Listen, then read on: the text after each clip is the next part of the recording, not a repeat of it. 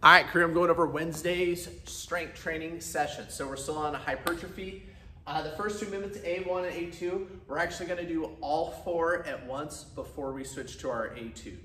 So you'll have potentially some people in A1, some people in A2, and then they can flop. But just because this first one here, it's our dumbbell banded goblet squat, it's really hard for people to switch back and forth. So clients are gonna sit down on the box, they're gonna slide the red band up just right above their knees there, but to where it's adding that tension in, so they really gotta focus on ripping their knees out. And then it'll be our goblet squats all the way down to the bottom. So slightly wider stance, toes are pointed out, 2 dumbbells held up, so not letting them rest on the shoulders, they are holding them up, ripping those knees out, sitting all the way down, squeezing our core all the way up.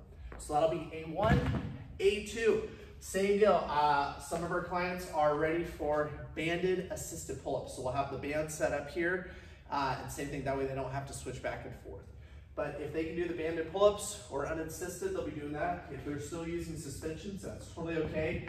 Typically about hip height is perfect. Palms will face away the whole time. And same thing, we're getting good squeeze up the top at our 8 to 12 reps. Just like always, if they walk towards the mirror, that makes them more difficult. Walking backwards will make them easier. B1 and B2. So B1 is gonna be our deep chest press. So essentially with our hex dumbbells, touch them together on that flat spot. We'll sit all the way down. We're shooting for 8 to 12 reps on that deep chest press. So typically it's a little bit lighter than they can normally do, but still pretty dang good. So that'll be our B1. Our B2, they'll have a wall ball, preferably, and they're gonna be doing their trunk rotation. So holding here, faster they go, the harder it is.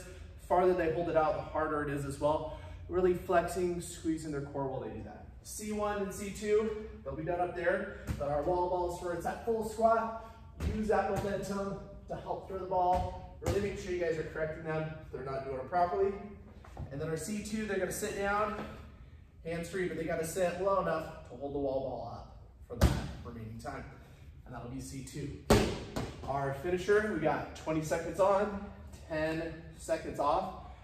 They'll be doing their banded squat press. So they'll have their band standing on it, feet are about shoulder width apart, palms are facing up, full squat, press up at the top.